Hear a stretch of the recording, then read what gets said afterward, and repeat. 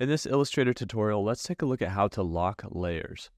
So one way to lock objects is to click on an object, go up to the object dropdown and go to lock. You can lock the selection by pressing Command or Control 2.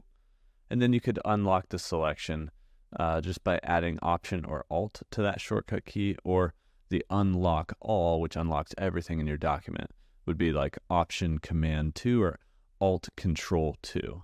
So that's at an object level, but at a layer level, if we undo that so nothing's locked, we need to open up our layers panel. If you don't see your layers panel, just go to Window, down to Layers, and make sure that's check marked. It'll be open somewhere.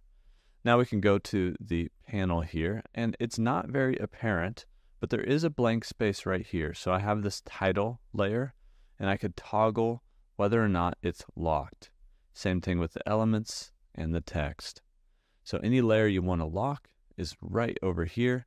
If you want to unlock it, it's as easy as clicking that lock icon again. Now, one other thing you can do is if you have an element selected and you just want to really isolate working on that and lock every other layer that this element is not on, you can actually select that object, go up to Object, and if you noticed in Lock, there's something called Other Layers. If you look at the Layers panel, I'm going to click this button right now, and it locks every other layer except for where this object was, the layer that this object was on.